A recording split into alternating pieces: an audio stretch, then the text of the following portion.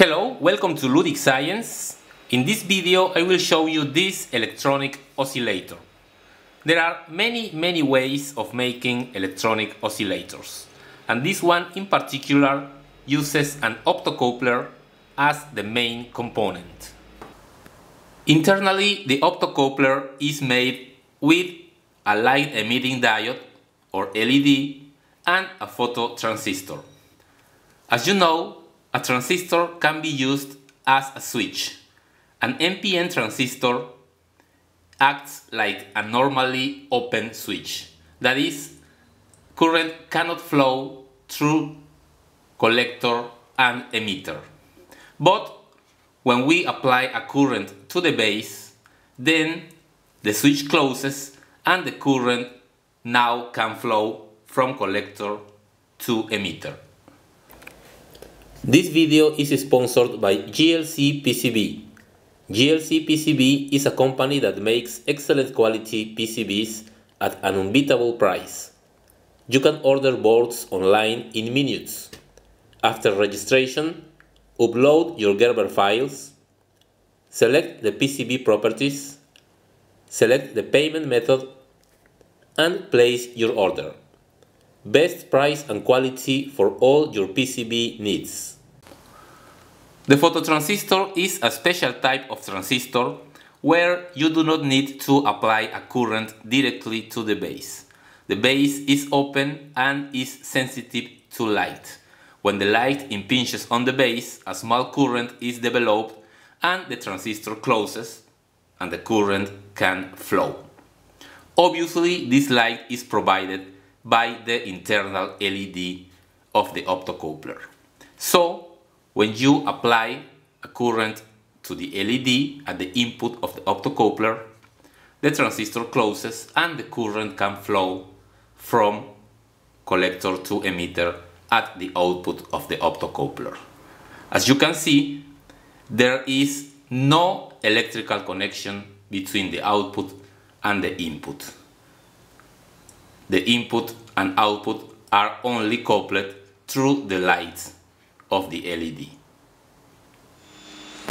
Here we can see the schematic of the oscillator.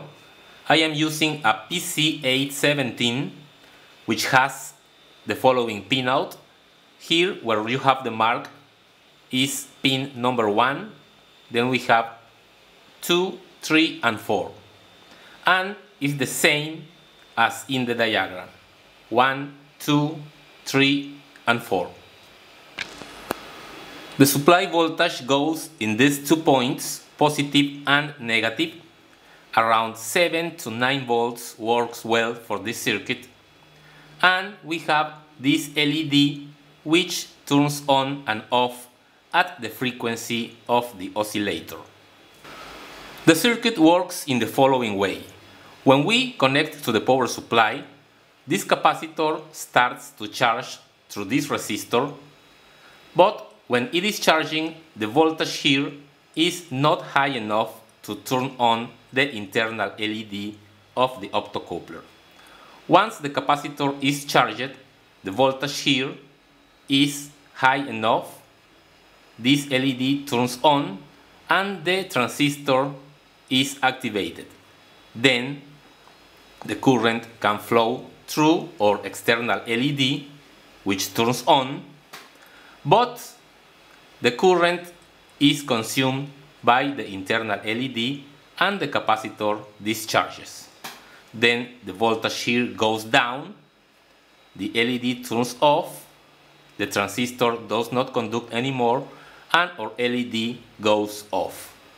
Then the capacitor starts to charge again and the cycle repeats. Of course, the frequency of oscillation depends on this capacitor and the resistor. A large capacitor needs more time to fully charge and the frequency of oscillator will be lower, and vice versa. And the resistor, a large resistor, will make the current flow less current, and therefore the capacitor will take more time to charge. Therefore, small capacitance and small resistance will yield a high frequency of oscillation and vice versa. Okay, let's test the circuit, first using a 220 microfarad capacitor. This will give a small frequency of oscillation of around 2 Hz.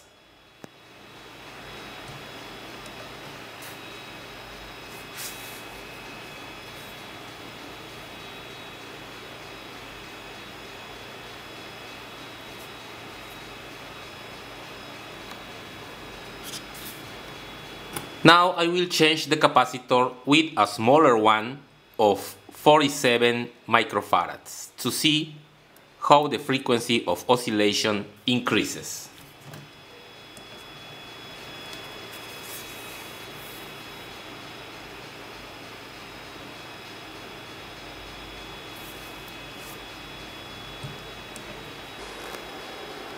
With an even smaller capacitor of 0.1 microfarads, the LED seems to be always on, but that is because the frequency is too high and the human eye cannot detect the flashing. In the oscilloscope we can see the pulses generated by the oscillator. And you can see that with this small capacitor of 0.1 microfarads, the frequency of oscillation is 2.46 kHz. Okay, so there it is, an optocoupler oscillator. I hope you liked the video. If you want to help me, please consider making a donation on Patreon. Thanks for your visit and see you in the next video.